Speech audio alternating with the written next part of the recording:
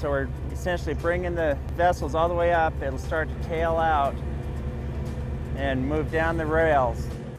Once we get it to that point, the truck will back up underneath of it. We'll lower it back down and we're there.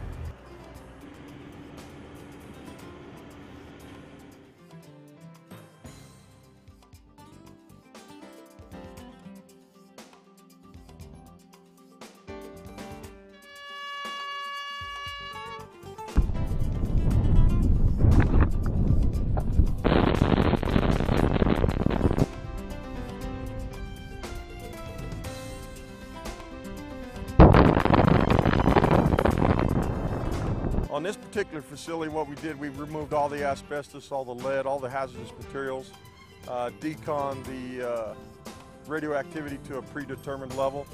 And due to the fact that the walls are 7 foot thick reinforced concrete, we have to use explosives to drop the hot shot.